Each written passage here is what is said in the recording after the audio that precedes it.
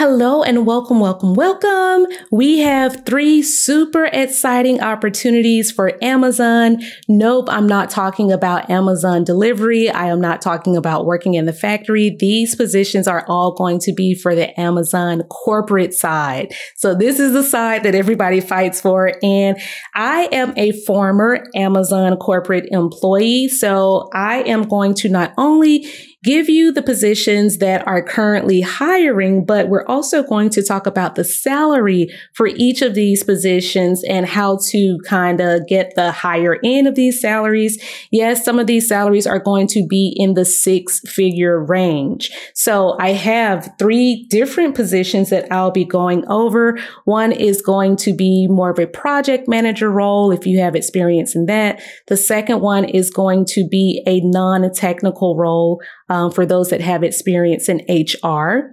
And the third role is going to be for those that are technical at heart and want to have a more technical driven position. So let's hop right in. Let's look at the first role. Now, as a former Amazon employee, I know exactly what they look for when it comes to the interview process. And I am also going to be doing a resume demonstration to show you which words you'll want to put on your resume. 75% of applications get auto rejected, meaning you get that super quick email time you hit submit that says you were not selected. And that is because people don't include the correct words. So I am going to talk to you about each of these job descriptions and which words you'll want to have in your resume along with the salary.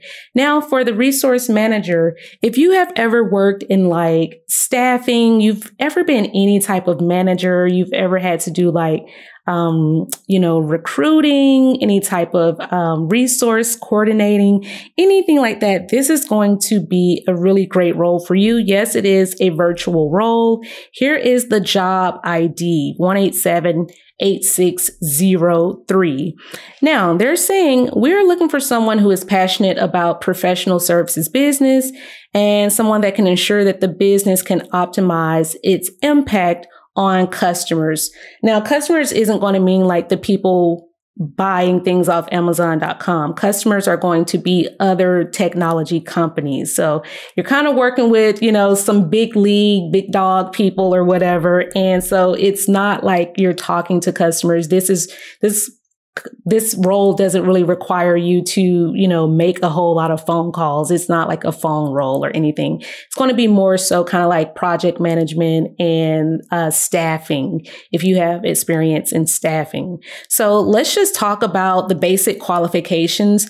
They say they want you to have 6 years of resource management experience or relevant professional services operations experience, sales operations, or human resources or logistics experience. So if you've got any type of that experience, any combination of it, that is totally fine. This whole undergraduate degree, they don't require that. There's lots of people that work for AWS at Amazon that don't have degrees, but what they really care about is that you're a problem solver. You have excellent planning and organizational skills. You have written and verbal communication skills, and you have leadership, negotiation, and influence and conflict management skills. If you're a parent, if you have kids, if you've ever worked as a teacher, you already have those skills. So pretty much we all have those skills. And of course, they want you to be able to use things like Excel and just have a little bit of experience with forecasting processes and tools. Experience with Salesforce, that has to do with the whole forecasting thing. I did put a resource down in the description box with a video on what Salesforce is. It's just kind of like a ticketing system that they use to create tickets, and also it's used to staff people for different internal projects. It's very easy to use, and they also will train you on it. They also have internal training videos and such that you can use. But this is a hot word to go on your resume, right?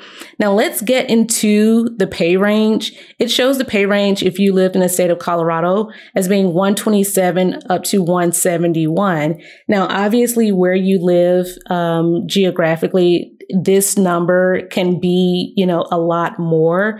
And it's going to be a lot more based on how well you do with the interview process. So you want to make sure that you familiarize yourself with, things like Salesforce. And another big thing that I will show you is going to be, this is your secret weapon, the Amazon leadership principles. These are big. They will 1000% ask you about their leadership principles in the job interview. And I will put a link to this down in the description box so that you can kind of review this and understand how to use these principles in different examples of situations they're going to ask you about. At work. They may say, hey, what did you do? Tell me about the time where you had to go above and beyond for a customer. It would be really great if you can use some of these words like, I had to go above and beyond so that I could earn trust from this particular client, things like that. So I've got that down there in the description box for you. Now let's talk about the hot words before we go to the next job. If I were going to submit for this role, I would make sure that I had words like resource management in my particular resume, contract management, forecasting and reporting, negotiations, project management, consulting. These were all, now if you don't have all of these, it's okay if you just have a few of them. I'm going to actually make this like that so you can see it. It's okay. You can replace these with some of the other words that they might have in their particular job role, but these, I guarantee you, are going to be hot words. And again, you want to make sure you have Salesforce in there because that is a software that they use for ticketing.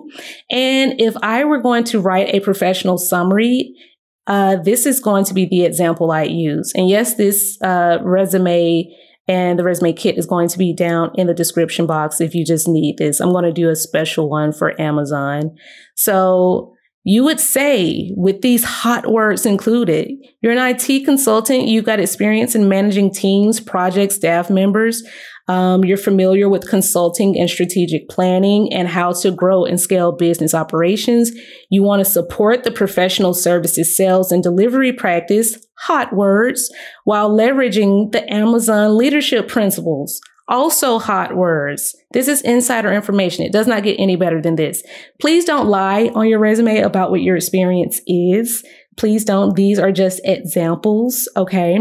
But if you have this experience, make sure that you incorporate that with those hot words. Some of the other hot words are going to be tickets, contracts, training across time zones, Salesforce, escalated. These are all words that were found in the job description, right? And what they were looking for. So you want to make sure that you include that verbiage and a lot of that terminology to help your application get past that tracking system. Now, let's move on to our next role. Our next role is going to be kind of like an HR entry level role. So if you want to go into HR, this is going to be great. It is a seasonal HR contact center associate. And that person's going to work as part of the Employee Resource Center Disability and Leave Support.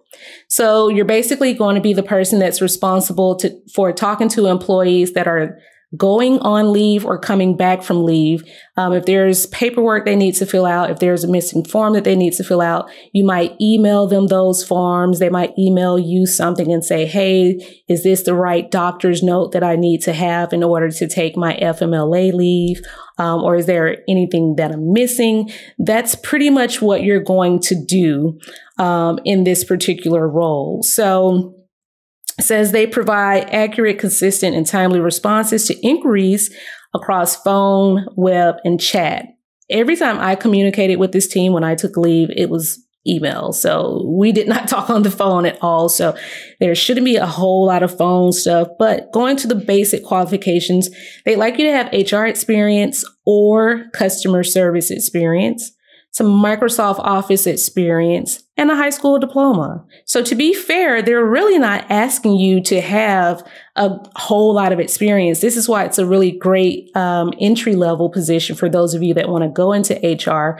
But if you don't, if you're just looking for a seasonal role, this is still something that you could easily qualify for with just a little bit of customer support, or, you know, if you've ever worked in billing support, anything like that, this is going to be a really great role. Now, they don't list the salary on here, but insider information tells me that this role is somewhere around $20 to $25 per hour, and it can go up based on how well you interview. So going back to our hot words, HR is going to be a hot word, disability leave, services support, all hot words, right? Our third and final role, again, a virtual role. This one is going to be a senior technical customer service specialist. Here is the job ID for you. Now, this role is going to be for those of you that have ever worked in any type of technical support. If you've worked, you know, in a phone store, you know, like a cell phone store, you've worked for Verizon, AT&T, something like that. Or if you just did general customer support over the phones, this is going to be a really cool role for you. Their basic qualifications is going to be 2 years of technical experience working with computer systems, 2 years of experience in customer service or a contact center role. They want you to have at least one technology domain, cloud computing, internet, account management, or Amazon services. If you're a highly technical person, you already know what this kind of translates to. They want you to have pretty good communication skills and a high school diploma. So again, not asking a whole lot. You don't need 20 years of experience. They want you to have some basic technical support, escalations support, or escalations experience, I should say. Microsoft Office, and cross collaborating. The reason why I highlighted those words is because those are going to be your hot words: cross collaborating, web technologies, escalations, right? Now, the salary for this role is going to be between $65,000 to $125,000 per year. A sign-on payment and restricted stock units may be provided. And I would just say, generally for Amazon, everybody gets a sign-on bonus. It can be as small as $5,000. It can be as high as like $30,000 to $40,000. So if you're going into this role, notice they want you to be a senior. So I would definitely be negotiating up to get closer to this $125,000 per year salary. But if you are newer, if you don't have as much experience, you might be on the lower end of this. Again, you're going to want to put those hot words into your resume. And I'll just quickly show you what that would kind of look like. For example, 3, if you were going to do that HR role, this is kind of like what I would make sure I had in my professional summary. You know, leave of absence, disability accommodation, stuff like that. But again, for anything technical, you just want to make sure you're calling out that you use, you know, their particular software, whether it's Salesforce. If you've done any type of tickets where you had to resolve customer escalations, you just want to make sure that you have those hot words in your resume. And again, this is going to be in the description box for anybody that needs it. So there you have it, folks. You want to make sure that you have your resume up to date. You've got your hot words, and that you know the Amazon leadership principles, or at least print them out for when they call you in to do like a virtual interview. What I can say about Amazon's interview process is they move very quickly. So when you get that call from the recruiter is going to be like, can you be available like end of this week?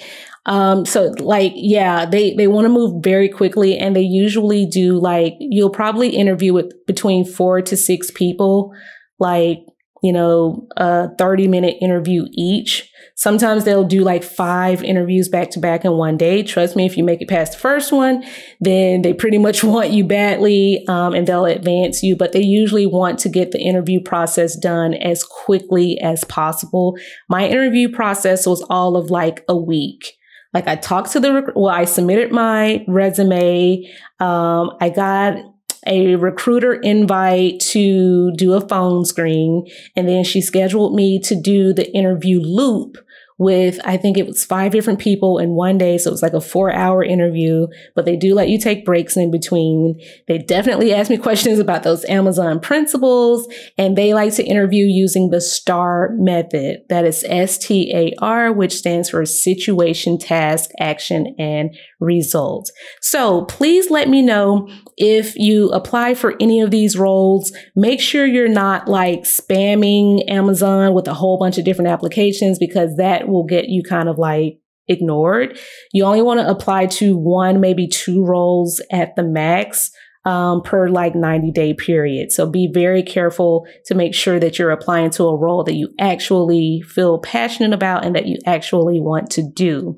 If you have any questions about the interview process or just about resumes, again, I have templates down below, but don't hesitate to leave me a comment.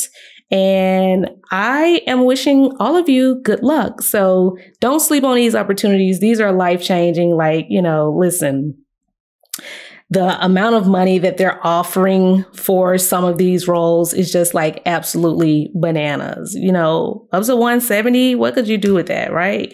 So until then, I will see you all in the next video. Bye.